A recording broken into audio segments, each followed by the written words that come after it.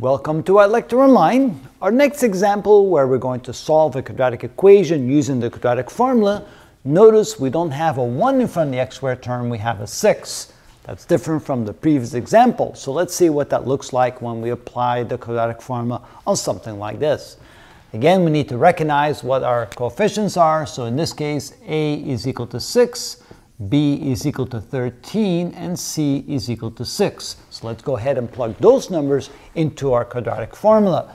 So that means that we have x is equal to minus b, since b is 13, that's a minus 13 plus or minus the square root of b squared, which is 13 squared, minus 4 times a, which is 6, times c, which is 6, all divided by 2 times a, that would be 2 times 6. And now all we have to do is simplify that and see what we get.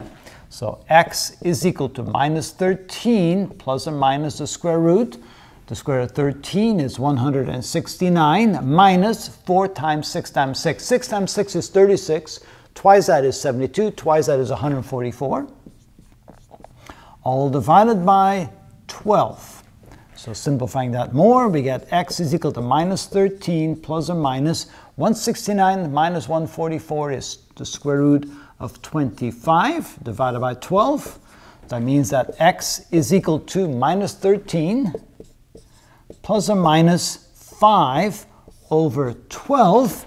And so continuing on over here, that means that x is equal to minus 13 plus 5 over 12, or x is equal to minus 13 minus 5 over 12. So those are the two possible solutions. So minus 13 plus 5 is minus 8 over 12. So x equals minus 8 over 12, or x is equal to minus 18 over 12.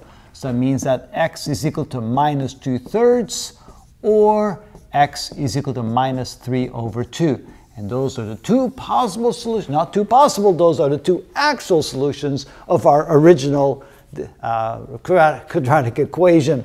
So again, once you identify what a, b, and c are equal to, and you remember the quadratic formula correctly, you just plug in all the numbers and you crank, and that is how you find the solutions to your quadratic equation.